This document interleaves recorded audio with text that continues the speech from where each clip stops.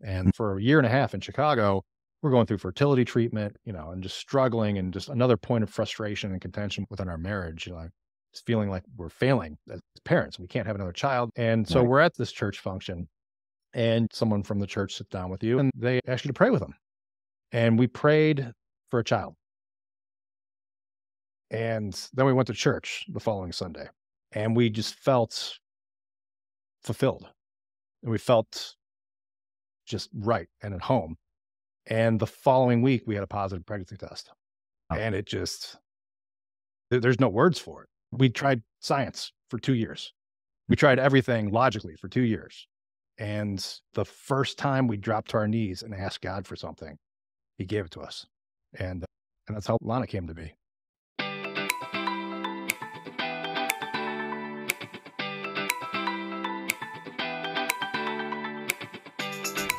This is the Fit Investor Podcast, where we talk about how to live a more holistic life of being fit, not only financially, but physically and faithfully. We'll be joined by experts in all these areas to share their experiences and actionable and practical tips so that you can be a fit investor too. So now let's join our hosts, Cale Delaney, Wesley Whitehead, and Brenna Carls. All right. Welcome to another episode of the Fit Investor Podcast. I'm your host, Cale, here with my co-host, Mr. Wesley Whitehead. Gone. And today we have another special guest, Mr. Ryan Duffy. So Ryan is doing a bunch of stuff. He is real estate broker, home builder, property manager. He specializes in short-term rental investments near Branson, Missouri. So Ryan used to be a Chicago firefighter, where he suffered from some back injuries during his career, which we'll touch on a little bit. Then he and his wife decided to give up the city life, pursue some star-filled skies and lake life, and quieter country. And so they moved out to the Ozark Mountains, and that's where they set up their Duffy Homes Realty, where he assists clients in the sale and acquisition of investment properties. He also has his construction business, Duffy Homes LLC, and he has some cool stuff going on there, which we want to talk about some of his current projects. So the Duffys pride themselves on supporting others in their investment journey, emphasize the transformational nature of smart real estate investment for individual families and communities as a whole. So Ryan, why don't you expound a little bit on that? Because you got a lot going on, man. Yeah. First of all, thanks for having me, guys. Really appreciate it. So yeah, I mean, we came down here almost 7 years ago now from Chicago, and it was really on a lark. There was no planning involved whatsoever. This has been the spot that we came down to for 4th of July for 10 years. And we're at a position in our lives where I was looking at either spending the rest of my career behind a desk with the fire department or doing a complete change. And that was 4th of July, 2016. We're down here, and I just had my first surgery. I was looking at probably 6 months of layup time. We just sold our house in the city. We were renting an apartment. Our son was 3 going on 4 at the time. And we're down here 4th of July, and we just didn't want to go home. We're just thinking about we had no green space. We had the alley that our kid played in, and that was about it. And so we got about halfway home, and we stopped outside of St. Louis for the night and pulled up Zillow and found the worst looking listing you can possibly find. The photos were awful. It was like a flip phone camera close up of the front door. But I'm looking at this thing, and it's a 3-bedroom house on an acre and a half. It's 2 minutes from the lake. It's 20 minutes from Branson, and property taxes were $400 a year. And it was 120 grand. And I look at Shae, I'm like, this spot looks awesome. This is right near where we've been vacationing for the last 10 years. It's so cheap. Cost of living is so low. I can deliver pizzas and pay this mortgage if I had to. That was literally the conversation, right? The next morning we drove back, looked at the house, put an offer in, and we were down here 60 days later and just completely uprooted everything and had to reinvent ourselves and start new careers. And so it was a process. Fast forward, it didn't happen overnight, but I got into construction. Shae got into real estate, and then our paths remerged 2 or 3 years later. And I got my real estate license. I started working with her. And we've gone on to create our own brokerage. I put the construction business on the back burner as real estate was really rocking and rolling from 2019 to 2022. And then when we actually started the brokerage last year, it was right around the time that the market was starting to correct. And there was a lot of concern. I don't know if real estate's going to keep trucking along the way it's going. So I'm going to reactivate the construction business and just have another source of income, just diversify a little bit in case we had to. And it's really worked out well. We're not going and building dozens of homes. But what we're doing is we're creating a very niche marketplace for, initially it's going to be short-term rental properties, like unique custom short-term rental properties. But ultimately we want to get into affordable housing, veteran housing, the sorts of things that have been really unattainable over the last 2 or 3 years in this real estate environment. If you had a FHA loan or a VA loan, you're taking a back seat. Everyone's paying cash over asking, and the people that really needed support the most were being underserved. So we'd really like to be able to find a way to get into that demographic and serve that aspect of the community in this kind of growing marketplace. So it's not just vacation rentals. Wow.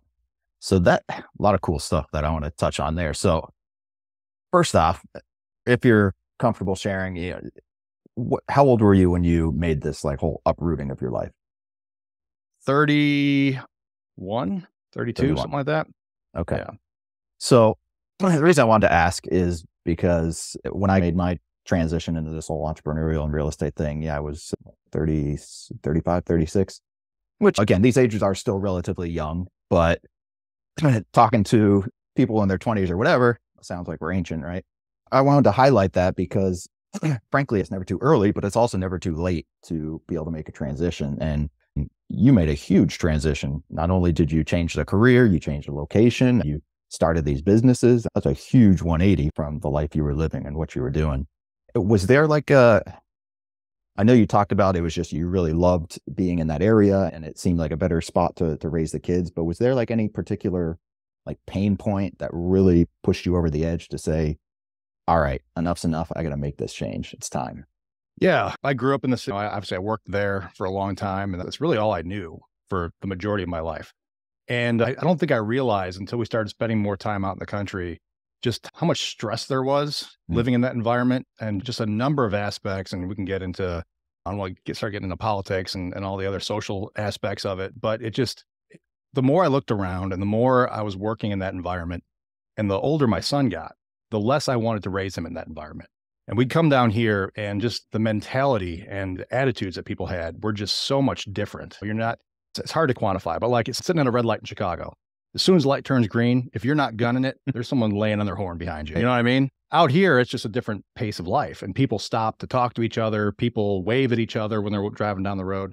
Really, it's hard to quantify, but it's just a different environment. So the more I was looking down at the prospect of not being able to do the career that I'd grown to love, the actual firefighting, the hands-on, getting in there with the guys and doing search and rescue and doing all that fun stuff that you see on TV, the more I realized I couldn't do that anymore, the less there was holding me in that environment. I'm looking around, I'm like, I'm working 2 jobs.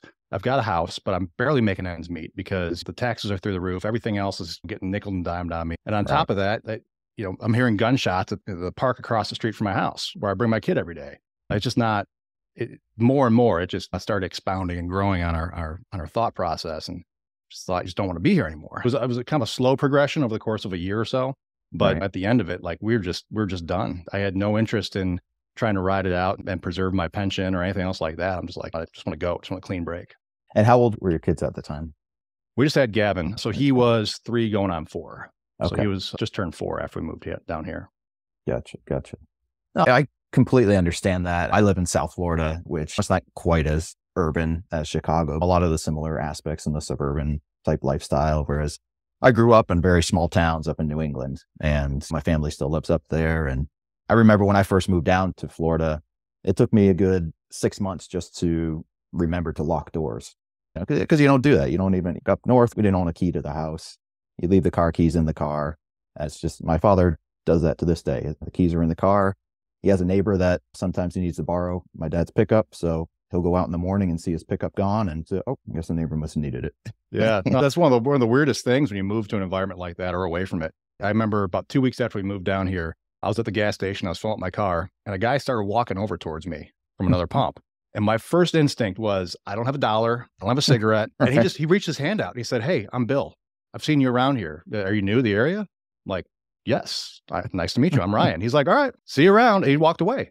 And I was blown away. I'm like, that's the strangest interaction I've ever had in my life, was just a genuine person coming to say hello. Right. So that's really personifies like the difference in attitude. Unfortunately, really when you tightly pack sinful human beings in a small space, the worst aspects of our personality come out. And then when you spread us out and give us room to breathe, we become much nicer people. Exactly. Yeah. It's like when God said, spread out and multiply and fill the earth, as opposed to hang out and babble. It's almost like he was saying. He almost knew what he was doing.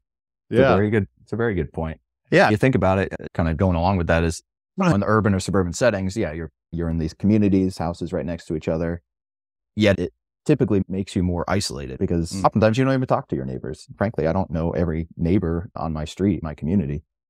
But yeah, when you're in the country or whatever, your neighbors. So I never really thought about that, but you're that's appreciative of them because you're spaced out. The importance of community. Yeah. You want to get to know them. Whereas in the city or someplace close, you're like, get off my lawn. Don't leave. Right. Yeah, you're messing up my grass. But it's like a logistics thing too in the city. There's so many people in such a tight area where if you stopped and say hello to everybody, you wouldn't get anything done all day. You know what I mean? So I think there's an aspect of that too, where you need to put on blinders and almost desensitize yourself to your community so that you can move on with your day, which is just completely unnatural. That's sad. Yeah.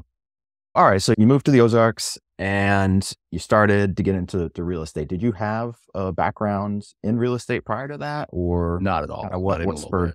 So what spurred that? So the first house that Shae and I bought when we got together, shortly after I got in the fire department, that was our starter house. Borrowed a few $1,000s from my parents to put a down payment on an FHA loan. And at the time, we're thinking we're doing the whole 30-year plan. I'm going to do my 29 years in a day, pension out. We're going to raise our kids in this house. We're never going anywhere else. And so that was the mentality while we lived in this house for 2.5, almost 3 years. So did a lot of sweat equity to it. We bought it after the crash. So we had a lot of appreciation on it pretty quickly. And we reached a point where, I was more or less debilitated. Like I couldn't get around. I was before my first surgery. Leading up to that, it was years of pain medication and trying to mitigate it. And at the end, it was just brutal. I was hooked on painkillers. I could barely work my main job. I couldn't work my part-time job, floundering in debt. We're working through Shae's college education, and that wasn't cheap too. So we reached a point where we realized that we have to sell the house. And we looked and we saw how much equity we had in it. And we had seen like $120,000 appreciation in equity in the 3 years that we lived in it. So we're like, oh, that's awesome. So we'll sell the house. We'll pay off our debt. We'll still have a nest egg. We'll get an apartment. And that was the first year we went and got our taxes done professionally because we're freaking out. Like, this is a lot of money. Like, we're going to have to pay a bunch of taxes and this and that. And that was like the first aha moment. We're sitting down with a CPA and he's like, no, this was your primary residence for the last two of the last 5 years. You don't have to pay a dime on that up to, I forget what the limit is, 240, 250. And we're like, you can just do this like every 2 years, live in a house and flip it and then just pocket that money. And he's like, yeah, that's what a lot of people do. We're like, wow, okay. And then, so that was like the first taste of it. This wasn't just a place to live in. This was like the best piggy bank we've ever had in our lives. So that was kind of the first taste. And so when we're still living in Chicago, Shae got her degree in interior design. And then she started working part-time with a real estate agent there as a real estate assistant. And so she was starting to see that aspect of it too. And then fast forward, when we moved here, we just didn't feel there was quite the market for interior design in the Branson area, which we were completely wrong, but that's just the interpretation we had at the time. So she got a real estate license right away. And slowly throughout the years, when we first moved here, we didn't know anybody. And real estate is all about who you know and making connections and being established in the community. So it really took a while for that to take hold. But ultimately, after about 3 years of doing real estate here, as I'm building my construction business, Shae is starting to work more with investors doing short-term rental properties. And so she started coming home talking about P&Ls and booking reports and all the stuff that I had no idea of, that neither of us had any inclination that was an industry. And throughout this time, we're reaching a point now where we just had our second kid and we're starting to outgrow this house that we were living in, talking about having a third kid. And we're like, we need to build an addition or build a garage or this or that. And at the same time we're having this conversation, we're telling ourselves like, this is a great house to vacation in. It's just not comfortable to raise kids. It's 3 levels, but the kids' rooms are on the second floor. Our room was in the basement, changing diapers in the middle of the night. We're running up 2 flights of stairs and it's just brutal. But we kept telling ourselves this over and over again. This would be a great place to vacation in, rough to live in. And then she comes home one night and she's like, bet you if we put this place on Airbnb, we'll make 30 grand a year. I was like, there's no way. Like, you're out of your mind. We're in Omaha, Arkansas. No one's ever heard of this place. She's like, yeah, but we're 20 minutes outside of Branson. We're right next to the lake and there's no vacation rental restrictions where we're at. If you go 5 minutes up the road across the Missouri border, you can't do that. They restricted this back in 2018. So she talked us into buying a metal shop building up the road from where we were living. And with my partner at the time who I was doing the construction business with. And because our business had grown on that side too. And we were running out of space for equipment, material and stuff. So there was this metal shop building that came for sale. And it had a 2-bedroom apartment built into half of it. The other half was just open shop space. So I said, hey, let's buy this through the business. Shae and I will rent back the apartment from the business. and we'll turn our place into a short-term rental and we'll see how it does. And 3 months after we went live on Airbnb, I was done taking construction jobs and I was in real estate school because it just blew away our expectations. This little 3-bedroom house that we were hoping to do 30 grand a year in ultimately ended up doing 80. Wow. So literally within 3 months, it had replaced my income by the time I factored in expenses and fuel and all the stuff that goes with it. Being a general contractor in a smaller operation, you're not making a whole lot of money by the time you factor in your expenses. So it very quickly reached a point where, that just entirely surpassed my income.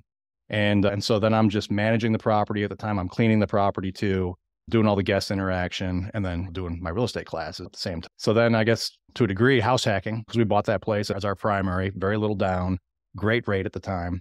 And then now we're renting a place, right? So now we don't have a primary again. So then the house next to where we're renting comes up for sale. We buy that as a primary residence. And with the intention of moving into it and redoing it and everything. Then COVID hit, literally right in the middle of our closing.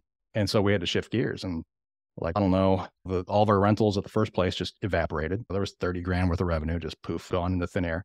So then we're like, all right, maybe we'll go ahead and close on this place. But we ran a bunch of pro formas. We're like, as a short-term rental, if this thing's shut down, it's not going to work. But if we just go in and vacuum the carpets, shampoo the carpets, repaint the walls, we could put a long-term renter in here and actually cash flow a little bit every month. So that was the new plan. We went closed in this place. We're like, things are a little tight. We've got the rental property that's not making any money. We've got the shop building that we're renting out now, which maybe we should just stay in because we pay way less for that than we're paying for this new place. So we spent a month literally rubbing down walls, cleaning the carpet, getting ready to put a long-term renter in there. And then it was May 1st of 2020. It's like the floodgates opened. Everything started booking up again. So then we shifted gears again. We're like, maybe the short-term rental thing will work. So we took that house that we just got done cleaning and we gutted it. And we redid everything and made it into a really nice 4-bedroom, 3-bath rental. And it was off to the races. It's just, I haven't looked back since. Now we're getting more into new construction projects and doing custom builds and just all the crazy weird stuff that we can think of that nobody else is doing around here. So that's where we're at today. Wow.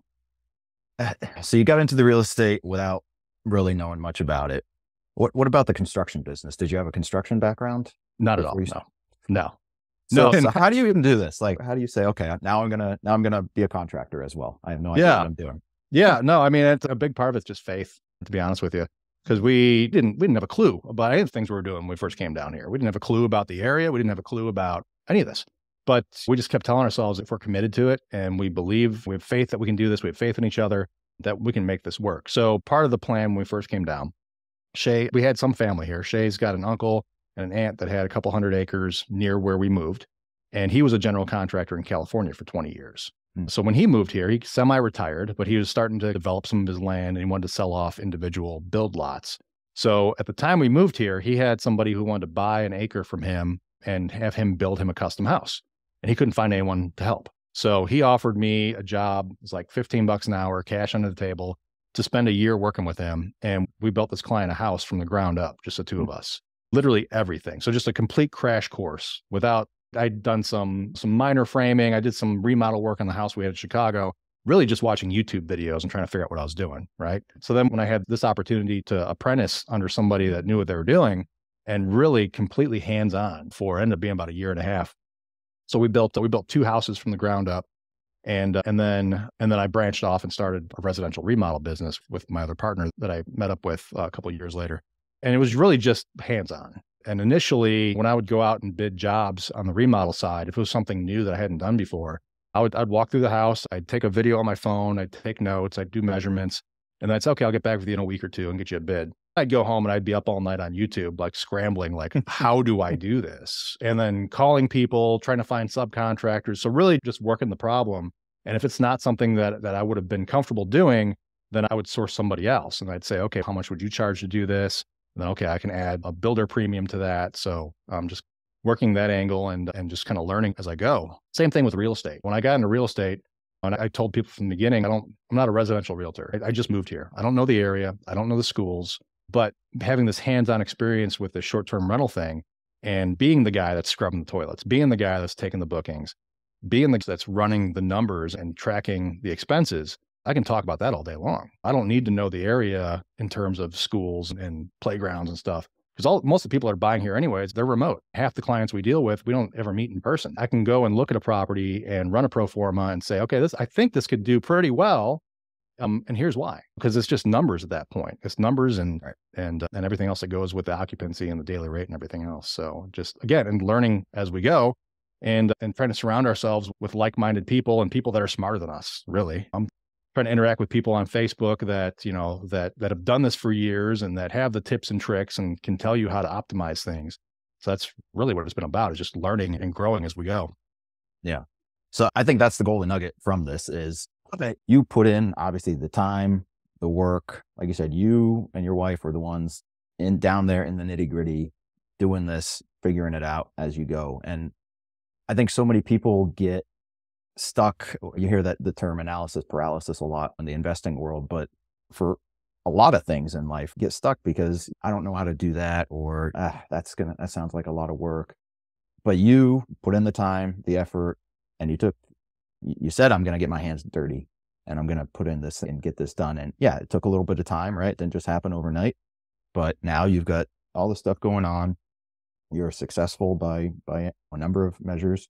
And so I think people need to understand and look at themselves when they come up with these excuses of why it might not be the right time to do this, or why I can't do this. I don't have this skill or that skill or whatever. Or I have kids, I have a family, I'm this age. All of these things can be overcome. If you truly want to make a change in your life in whatever area it may be, you can do it, you know? And that's what we try to promote on this podcast a lot, is that anybody can be successful. You don't need to have special gifts or talents or come from money or any of this stuff. If you are willing to roll up your sleeves, put in the hard work and give it time with discipline, consistency, and time, success is almost automatic, right? There's really no secret formula beyond that. You exemplify that in everything you've done, getting started in all these different businesses that you had no idea about, uprooting your life from a long-term career, that firefighter, that's something that kids dream about becoming, right? And you just made this big change and it's worked out for you. So I think that's really encouraging. And I hope our audience can see that and hear that and take some inspiration if you're in a situation where you think that maybe you don't have what it takes to do something. Look at Ryan. Look what he's done. Thank you. No. I want to just touch on before we transition off, because it's for my personal interest. I want to hear about this container home project that you got going on. So tell us a little bit about that. Yeah, that's a goofy one. So part of the idea behind that is here in the Branson market, it's restricted and regulated. So most of the inventory we have is condo. Over the last 2 years, it's been these big lodge developments that are also condos. They're standalone condos. So we've just been disenfranchised with the inventory options. Like our personal rentals over the state line in Arkansas, they're more cabin in the woods, kind of one-off, unique, different. And so we really wanted to do something that, that went along those lines, that just completely broke the mold from anything else that you'd see in our marketplace. And it's right around the time that Airbnb did their change and they created the different categories. And so I was paging through those categories. And I'm like, oh, cave. Yeah, that'd be cool. Or earth house. That'd be cool. Container house. That's weird. I started seeing some people on Facebook and Instagram, like posting some ideas of doing shipping container houses and this and that. And really it started out as not really a joke, but just like a pet project. I paid a guy on Fiverr to come up with some renderings for me based on some inspiration images I saw. And then I bounced them around with some contractors that I was working with, a welding crew that I was talking to, and yeah, we can do that. Oh, cool. And so really the whole idea behind it was to do something weird and different. So I was helping this landowner who we had his land listed, and it was right around the end of last year when market started correcting and people were getting nervous on interest rates. So originally we were going to do 5-bedroom, like what everyone else around here is doing, like the lodge development. The market just shifted and it wasn't really playing out for that. But I had these container plans sitting on my desk, and I'm like, man, it's really cool. I really want to try one of these. So I worked out a deal with the landowner, and owner financed the land from him on this 1/4 acre lot, a small lot, but the view was phenomenal on either side. And then we had just got our next 2 rentals up and running, which are literally right across the street from the site. Got them up and running, got them cash flowing, pulled appraisals on them. Hey, whole bunch of equity in them. So now I've got a big line of credit that I could do something with. So I'm like, all right, so we're gonna do a little experiment here. We're gonna do this goofy container build.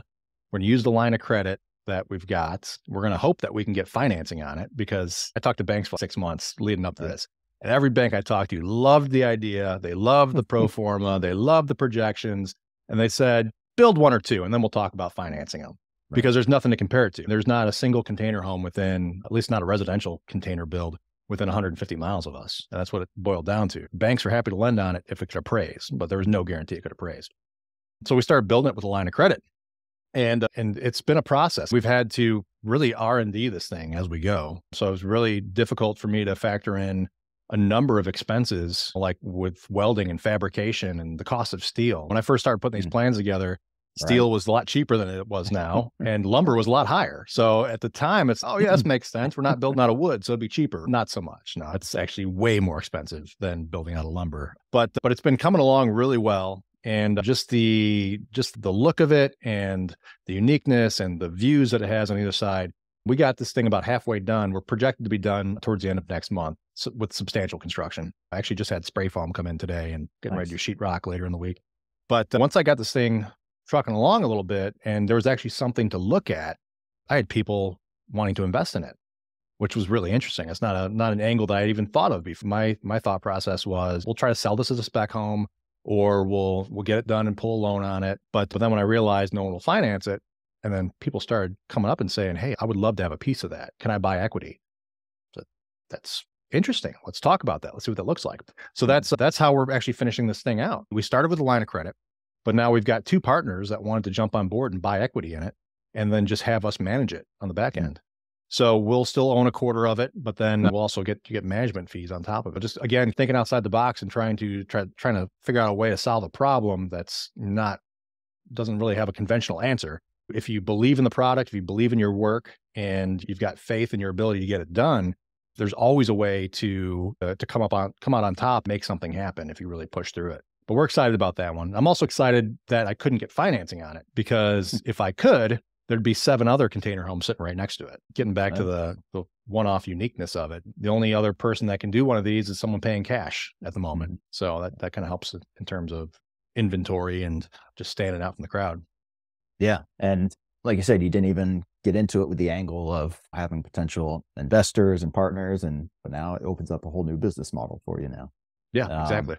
And I've been enamored with these container homes for years. I think I'd mentioned it. I'd seen the first one actually in my travels in Colombia in South America. And there was this whole container building office park where it was just these, I think they were like the 20-foot long Connex boxes stacked perpendicular to each other on top.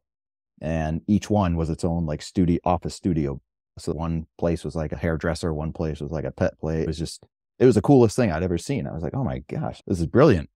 Now, unfortunately, I didn't have the wherewithal to actually pursue and doing something with it like you did, but that's why I love it. I think it's such a cool idea, and I think they look so neat and everything. So I'm interested in following along and your journey with that and see how that all turns out. Yeah, it should be pretty cool. We found a manufacturer that does custom shipping container pools also. So we've seen those. So we're probably going to put a 20-foot container pool behind the container house just to really put the icing on the cake for the weirdness. Now, I'm going to have to get that contact info from you after this, because I have some ideas with that. That's awesome. Yeah, absolutely. Cool. Let's go ahead and transition into the next segment here. We're going to talk about the fitness part. So like we talked about before, you were a firefighter for a long time, and you sustained these back injuries as part of your career. Was that? Yeah, more or less. It progressed. So I was diagnosed with degenerative disc disease years ago. So I can't really look back and identify a single instance where, my back went out. But there were a couple of fires I was at where did something weird, felt something pop. And then, but I was like 22 the first time I injured myself. So literally 6 months out of the academy, we're overhauling after a fire, cleaning up, and I had to do something weird. I had to straddle a hole on the floor of a kitchen and then grab a refrigerator and twist and push it out of a window. Because we were going through with the thermal imaging cameras, and there was a hot spot behind the fridge, and part of the floor had burnt out. So I was a new guy. So, hey, go ahead and do that. Sure, why not? So I did that and felt a pop, but I'm 22 years old. Adrenaline's going. I'm fresh out of the academy. Yeah, exactly. Nothing can hurt you when you're 22 years old. So I get done, and we go back to the firehouse, and we do 24-hour shifts. And it just so happened that I was going on furlough. I had vacation time coming up the next day. So when I woke up the next morning, I was on vacation. We got done with the fire. I'm feeling a little sore. And I'd run on the treadmill earlier in the day and lifted some weights. And so I go to lay down. And I'm like, man, my leg is like killing me. I think I pulled a hamstring or something. Wake up the next day, I could barely walk. Like my leg hurts. My back was fine, but I had this shooting pain down my right leg. Yeah. Again, being 22 years old, not knowing anything about it, probably pulled a hamstring. So I didn't say anything to anybody. I go on furlough. Actually, it was the first time that I came down here to the Ozarks, and I was meeting my wife's extended family. And it was, we got down here, and after the 8-hour drive, I literally couldn't walk. I hobbled into an urgent care here in Branson, and I must have looked like just the picture perfect junkie. I hobbled in this place. I'm like, I hurt my leg before I came here on vacation. I just need something for the pain, please. I'm on vacation. I'm meeting my wife's family, and they're just like, no, here's some ibuprofen, and we'll take an X-ray. And okay. So it was just absolutely brutal. And then I ended up getting back home and I got an MRI, and they're like, yeah, you've got 2 herniated discs, L4, L5, S1, and you're going to need surgery. And I'm like, I don't want surgery. I'm 22 years old.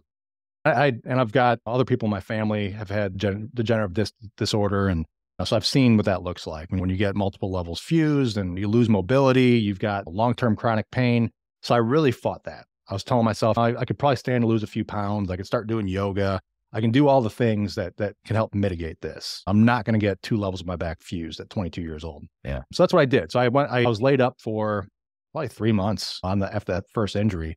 I ended up getting some epidural injections. I started taking some prescription strength anti-inflammatories. I started doing yoga. I started getting more flexible and just really trying to work my core and emphasize just more of a healthy lifestyle, which helped initially. It hobbled along for another year or two. I got to the point where, that first epidural injection lasted about a year. Next one lasted about 6 months. Next one lasted about 3 months. So about 2 years after my first injury, I was at a point where anti-inflammatories weren't doing anything. So I ended up taking Norco on top of that, Vicodin, and then started getting these epidural injections on a regular basis. And then fast forward another 4 or 5 years of doing this on a daily basis on opioids and taking these injections. And I remember walking into my pain management doctor's office one day, and I'm like, Doc, I'm really concerned about these opioids I'm on. At this point, I'm taking 7 or 8 a day. I'm popping 2 every 3 or 4 hours. And he's like, yeah, that's no good. That's no good for your liver. We're going to kick you up to Oxycontin. Like, Oxys? Like, isn't that like prescription grade heroin? Right. He's like, yeah, but it's fine. Just take it as prescribed. You'll be fine. You're the doctor. All right, cool. So that was the next 6 months of my life, was literally at a point where I'm struggling to walk because I'm too stubborn to go get surgery, right? And so now I'm taking Oxycontin every day. And throughout this, I did have kind of an end game. I've been doing a bunch of research. I knew I didn't want a fusion, but I've been seeing all these artificial discs that are being used in other parts of the world. And I had what I thought at the time was a really good Blue Cross PPO plan, so I could shop around and talk to different specialists. And so I ended up spending about 2 or 3 years just floating around from specialist to specialist and saying, hey, what do you think about these artificial discs? And 90% of them, they'd never heard of them. They're like, the technology's not there yet, this or that. But I identified the actual disc that I wanted. And I've been reading case studies on it. And people have been using these in Germany and Sweden 5 or 6 years with a 90% success rate. And so I walk into this one neurosurgeon's office and I'm like, Doc, what do you think about this Activell lumbar disc? And at first he was talking about, you need 2 levels fused, you need this and that. And I mentioned specifically this disc, and he lights up like a Christmas tree. It's the best thing in the world. I scrubbed in on the trials for that. I've done probably 10 or 12 of those. It's got the best success rate, the best long-term, prognosis. I'm like, awesome. Can we do that? He said, no, the FDA has not approved it yet. Shoot. I'm like, but they've been using it in Germany for 6 years. He's like, I know. I'm like, and this is right when we were getting ready to sell our house. I'm like, Doc, I'm in a position where I can sell my house. I can have 140 grand in the bank and then go rent an apartment. If you were in my position, what would you do? I would sell everything I've got. I would fly to Sweden or Germany and I would have this done out of pocket. And he gave me contacts. He gave me a doctor he scrubbed in with in Germany and Stockholm, Sweden. He's both of these guys are stellar. Go for it. It's the best thing you ever did. So that was our plan. So we were going to sell the house. It was going to be actually not too terrible considering the cost of healthcare in America. I think the price for us to fly to Sweden, to have 2 levels of my lumbar replaced with artificial discs and a week of recovery, it was going to be like $28,000. Oh, wow. And there was a potential that I could get Blue Cross to reimburse me. So I was like a no-brainer. Let's go to Stockholm. Did some Zoom consultations with the surgeon, really liked what I heard, started forming a plan, and we were going to go out there. I think it was the end of August of 2015. was the plan. And while I was waiting for that date, I was still doing my regular yoga and everything else. I was sitting in a hot yoga class, doing a stretch, and I just felt a pop, just a pop and just a lightning sharp pain down my right leg. And I'm just like, this isn't going to be good. So I get home and all over again, I can't walk, but worse than before, just terrible. And I'm popping Oxycontin like they're Tic Tacs, and it's just not doing a thing for me. And I put up with that for about a week. And I just finally, it was Father's Day. I remember being at my parents' house with a cane and just struggling to just be present. And I looked over at Shae. I'm just taking me to the nearest emergency room. I can't do it anymore. So they take me in, they give me an MRI, and L5S1 ruptured is what happened. And the liquid that's inside that disc is slightly acidic. So that liquid from the inside of the disc had been sitting on my sciatic nerve for that whole week and basically corroding it away. So they did what they call a microdiscectomy, laminectomy. They cleaned it up. They got the disc serviceable again. But then they said, all right, now you need to recover before you do anything else. So I talked to my surgeon in Sweden. And said, you got to wait 6 months before you do this. You got to fully heal. So then while I was recovering from that surgery, the FDA approved the disc that I was going to fly over for. Nice. The catch was they only approved it for one level at a time, and I needed 2. So I had to go in, get the first one replaced, I had L5S1 replaced. I had to recover for a year and then go in through the exact same incision point and get L4, L5 done. So that was a process, but it was fantastic. I've been off the painkillers ever since. I don't even take ibuprofen anymore. It's the best thing I ever did at the time. Wow. That's interesting. Yeah. That's all I have to say on that. Active L lumbar. If you're young and healthy and your doctor's telling you to go fuse your spine, go get 5 or 6 or 7 other opinions because there's other options out there. And to that point too, what I did trying to delay the inevitable, ultimately it worked out because I was able to get the procedure I wanted to have done. But throughout that time period, and I know like as far as a health issue goes nationally and probably worldwide, this whole opioid thing is insidious. It's terrible. You should not be on that stuff for more than a few days if you need it because it just sneaks up on you. And when I remember waking up from my first surgery and I felt fantastic. I'm like, I don't have any leg pain. I don't have any back pain. I'm like, I'm done. I'm done with the painkillers. I didn't feel right for a year afterwards. It was a struggle psychologically, emotionally, physically. It was very difficult to come off that stuff. And I wasn't taking it to get high. I wasn't taking it for fun. I was following doctor's orders for 5 or 6 years. But then coming off of it, you're on your own.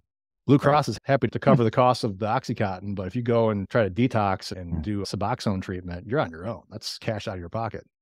It's that state of things. Yeah. So I think this is really important in hearing that story there because literally that story could change somebody's life. Somebody hears that's been considering a fusion surgery or something like that, and they didn't even know that there were these options out there because like you said, when you were talking to your doctors, they weren't giving you these options. And even when you brought it up, they turned it down. Right. And that's unfortunately, not to get off into that whole rabbit hole, because trust me, I could go down that as well, of the way the healthcare system is these days in Western medicine. But oftentimes the first suggestion, if you want to say that, is either, like you said, it's either a drug to alleviate the symptom, right? Not necessarily the cure, but to alleviate the symptom, or a surgery, right? That can have these debilitating effects for the rest of your life.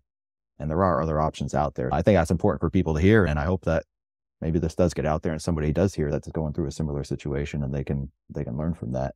And again, this just goes along with the theme of what we were talking about earlier with you in terms of your business. But you, once again, you were the one doing all the research, putting in all this effort to solve your own challenges, solve your own problems that unfortunately the medical profession was not providing you with a reasonable or a good solution for. And thank God, it sounds like you're physically in a much better position now, that things have worked out with everything. So it's a really great story. And Wes, you had a back surgery, didn't you? I did. I wish I knew about this back in the day. I had my surgery when I was 21.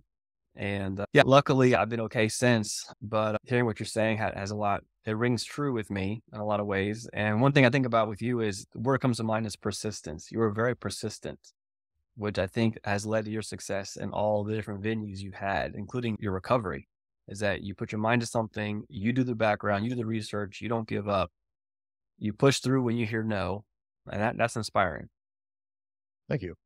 You just have to do your own diligence. It's too easy to walk into a doctor's office and have them tell you to do something and say, okay, there's a doctor. But even with the procedure I had done, because there's different ways of doing that too. The easiest way for the doctors is to go in through your back, and they cut through all that back muscle, and then they do either the fusion or the artificial disc. But then your recovery is a lot longer, and there's more of a risk of long-term damage and just issues because they just cut through a bunch of back muscle. So the surgeon that I ultimately went with, the neurosurgeon I went with, he was really big on going in. It's been a while since I've even had to look at medical terms. Anterior, I believe. So through the front instead of posterior. When they do a back surgery through your abdomen, it's actually much better. It depends situationally, but it seems like overall much better for the patient for recovery, but it's less common.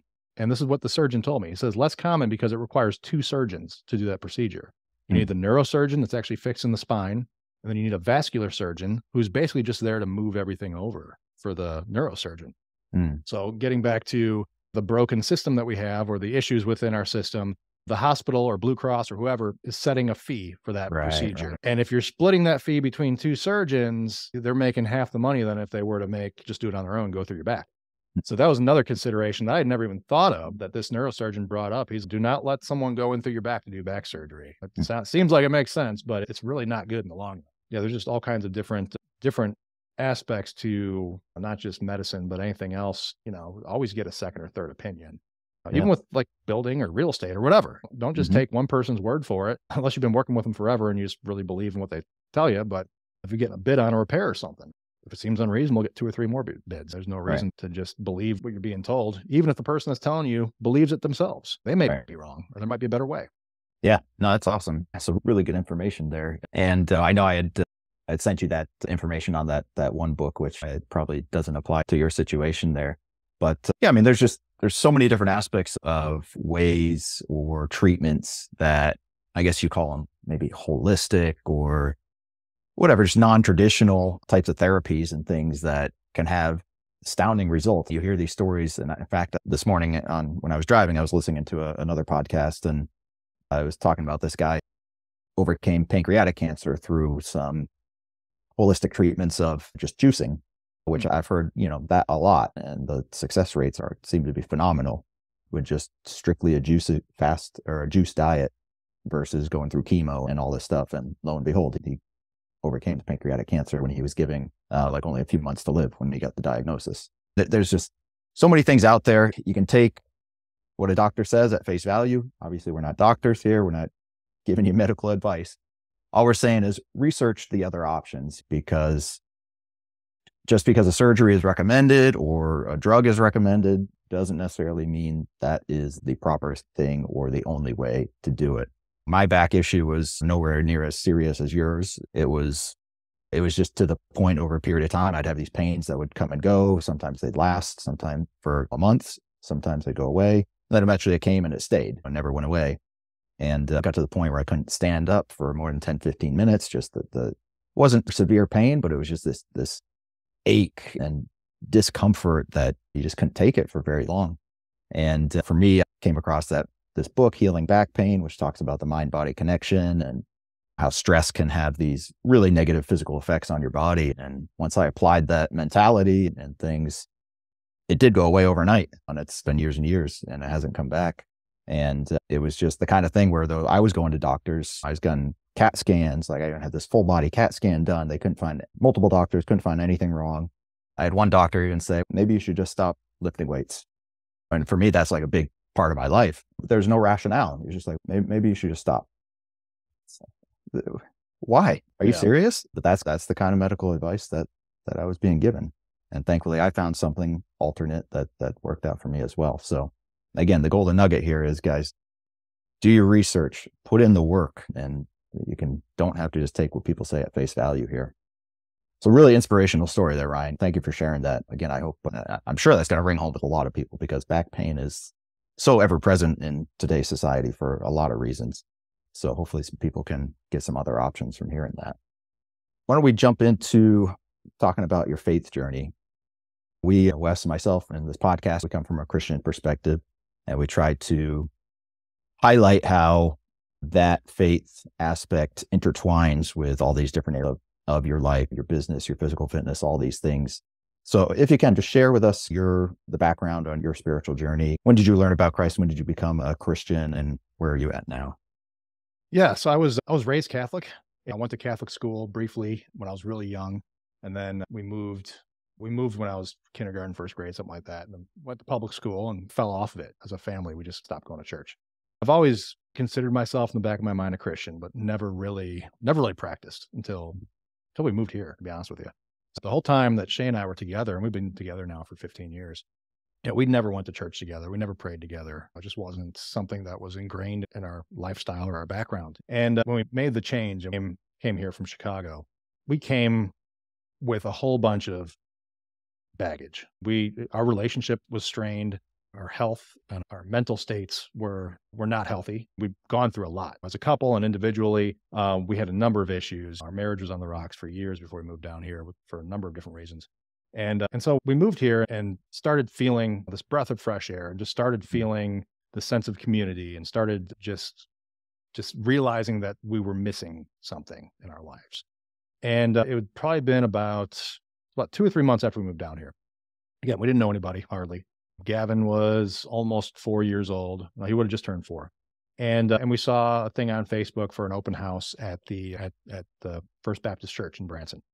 And they had a bouncy house, and they had playground and this and that. Let's go here and let's let Gavin make some friends. Let's meet some people. And so we went to this open house at this church. And don't want to say I had a closed mind, but I did at the time. I was very much of the mindset that organized religion was a scam, or it was a human construct and whatever. I just had my own thought process and beliefs. So I went in with kind of a closed mind. But at the time, like I said, I was coming off the heels of my second back surgery. I still had another back surgery to go. We were having trouble with fertility.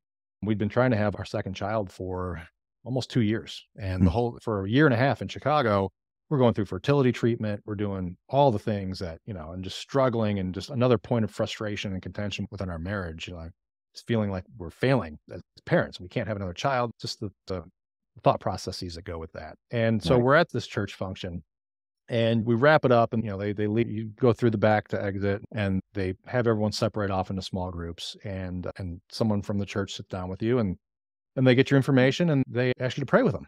And this was, I think, like literally the first time as a couple that we had ever prayed together.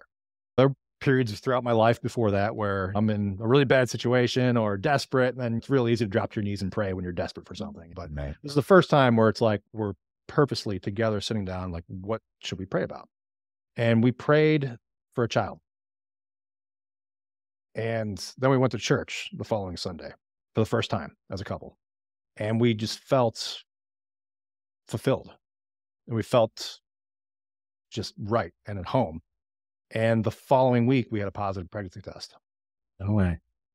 Wow. And it just, there's no words for it. We tried science for 2 years. We tried everything logically for 2 years. And the first time we dropped to our knees and asked God for something, He gave it to us. Amen. Wow. And that's how Lana came to be. Lana Mae Duffy. That's awesome. So, that baby was not meant to be born in Chicago. Oh, she was not. No. But that was really powerful for us. And I'm not by any means a good Christian. I don't believe I am. I try to be. There was only one perfect Christian. We're all waiting for him to come back. But ever since that moment, it's been a paradigm shift in our beliefs. And does the church know that prayer resulted in Lana's birth? Yeah, we brought it up to the member that prayed with us a couple of times. Great. That's a great encouragement for them and their faith. Yeah. No, it was amazing. Just really rocked us to our core. And we've tried, and again, we're not by any means, we're not the best Christians in the world. We miss church probably more than we go. We try to give as much as we can, but we try to implement Christ and His teachings within our businesses as much as we can. We try to make a point of lifting up others around us. We try to make a point of giving back as much as we can, and really creating a supportive environment for the people that we choose to do business and life with, to try to just raise everyone up and encourage everybody, and just try to be good members of our community. Excellent.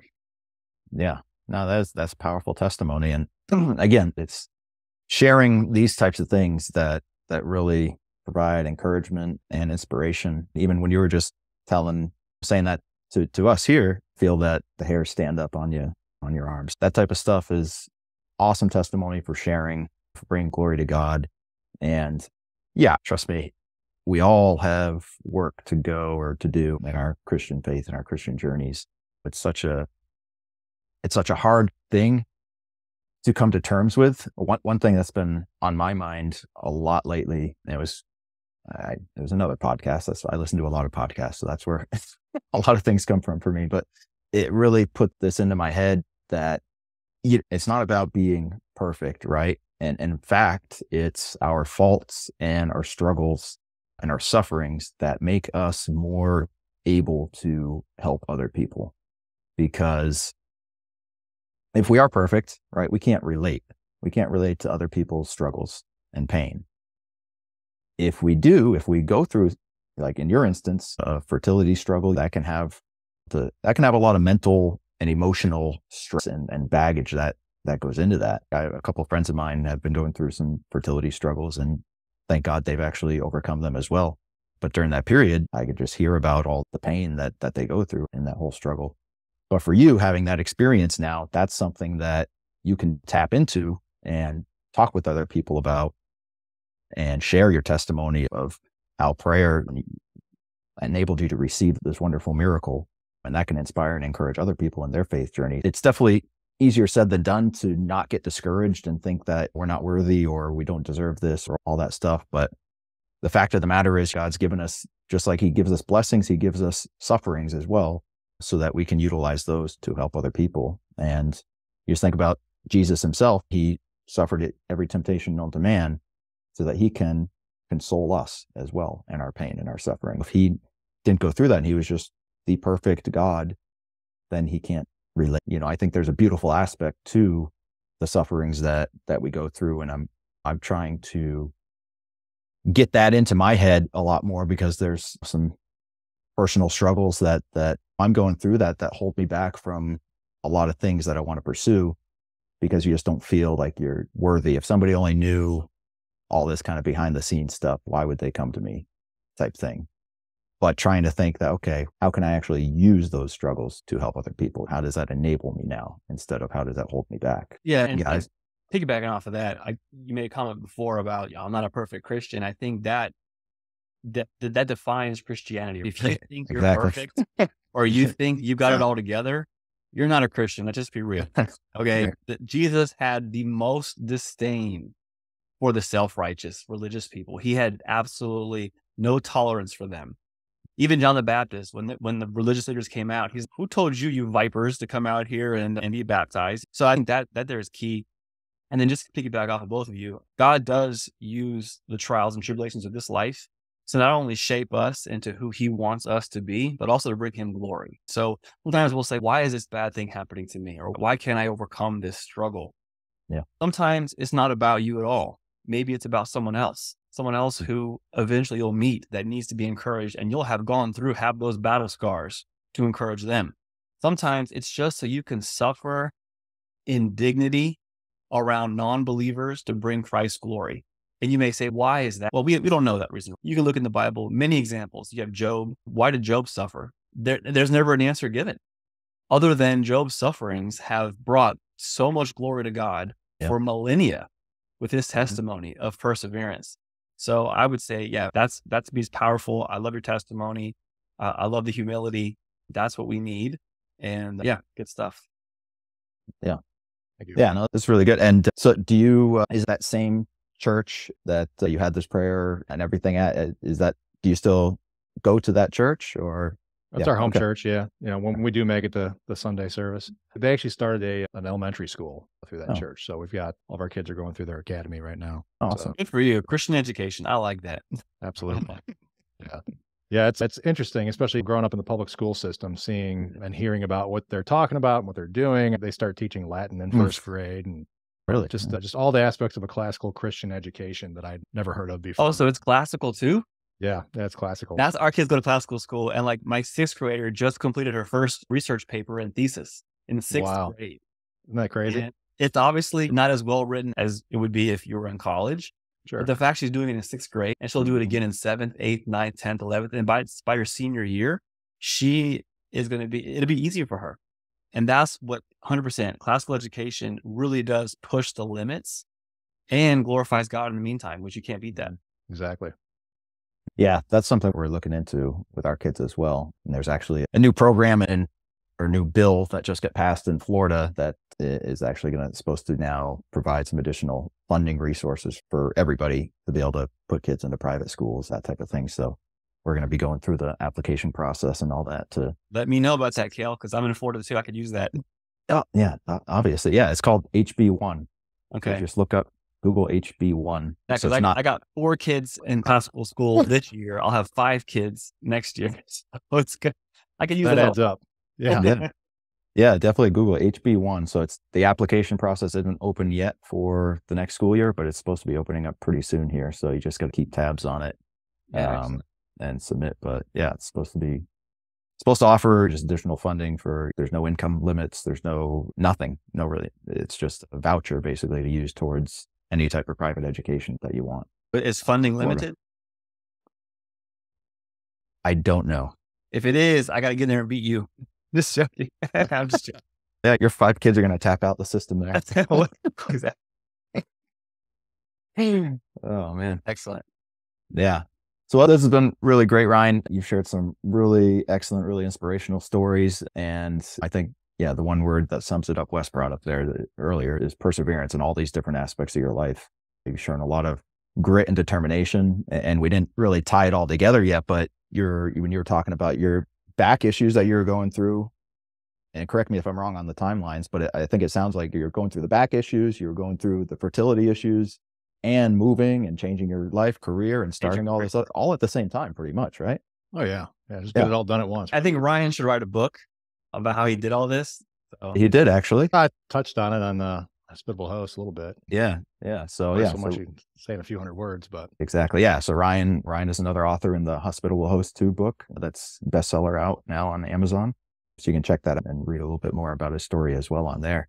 But yeah, so that's just obviously a big testament to you, your character, and to be able to work through all those struggles and still maintain a foundation of faith through it all. And it's just another reminder, I think, for all of us that you never know what struggles people are going through behind the scenes. And just like the scripture says, we may entertain angels unaware, and we should adjust our behavior according to that. And I guess the link that I'm going to with that is when we meet somebody, we don't know what's going behind the scenes. They may seem like they've got everything together on the surface when it may be treading water behind the right, and they're just putting up a good front. And so we got to be conscious of that and try to not be as judgmental when we meet people, try to be more kind with other people and empathetic, maybe because somebody's or something like that. You just don't know what's going on behind the scenes that's making them that way. So I think it's just a good reminder to be more empathetic with people in our interactions in daily life. Yeah, so this has been excellent. I guess we're just going to wrap it up here with a couple last questions. If you could give us 3 actionable tips, it can be in any of these areas that we talked about or all 3 in one, 3 actionable tips that you would give to our audience, what would you think of? Good question. I would say pour more into your family and your faith than you think you've got time and resources to. It's really easy, especially being an entrepreneur, starting your own businesses, really just trying to scrape everything together. It's real easy to let everything else fall by the wayside. It's easy to work 16-hour days. It's easy to come home and say, I'm too tired to read a book to your kid, or you're too tired to go for a walk or ride the bike or something like that. Just do it. Just do it. Pour into your family, pour into your marriage. That's probably the biggest one, is pour into your marriage. That was one of the biggest considerations of us starting our own businesses and going into business together. Was for years, we just were 2 ships passing in the night, had 2 completely separate lives. And it was a strain on our marriage and our relationship. I would say pour into your family and your marriage and your faith, and everything else will just fall together in place. That's excellent. And yeah, we didn't even touch on that regrettably now, because that would have been a great thing to talk about. But good advice. Yeah, excellent. And what about, can you think of 3 books that have had an impact on your life? Oh, I knew you were going to ask me this. I completely forgot about it. Off the top of my head, I'm going to be generic and say the Bible, which I haven't read enough of it yet. And honestly, no, I don't do a lot of reading now that I think about it. No, there we go. That's fine. Fair enough. Yeah. And Wes, you want to do the final questions? Yeah, sure. I'll just make this quick here. What would you say to your 20-year-old self if you had the chance? Quit wasting money and buy real estate. There you go. The Right cars to the don't point. matter. The clothes don't matter. None of the stuff I spent money on in my 20s mattered at all. I like If I would have bought a condo or a house or something like that, I would have been so much better off. Excellent. So Yeah, just start that's investing. quick. Right to the point. I like it. Yeah. No, it's excellent. This has been great. Tell our audience, where can people find you, follow you, stalk you, get in touch with you? Yeah. Yeah. I'm on Facebook primarily. My name is Ryan Duffy. I own Duffy Homes Realty. Find us on Facebook at Duffy Homes Branson. We've got a website, duffyhomeslc.com. And that's our biggest web presence is Facebook and then our website. Our property management site is Ozark Mountain Vacation.com. We only have a couple of properties on there now, but we're getting ready to roll out several more. So the container house will be on there. And then we're doing some other cool, unique builds that'll be on there shortly as well. Awesome. Great. Well, thank you so much for sharing your stories. We hope there's a lot of inspiration that comes from that. And with that, I'm Cale. He's the bearded man. We're signing off. Thank you. Thanks, guys.